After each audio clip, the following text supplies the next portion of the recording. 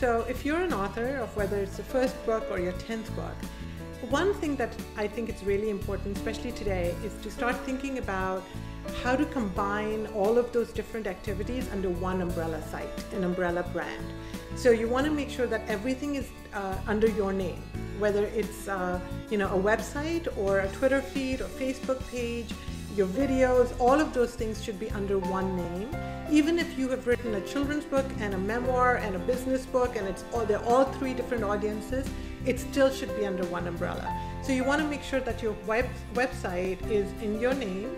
Any sites that you have for your book titles either should just go away or be folded into your main website, and that your Twitter feed should be in your name, not in the name of your book, and the Facebook page should also be in your name and not in the name of your book.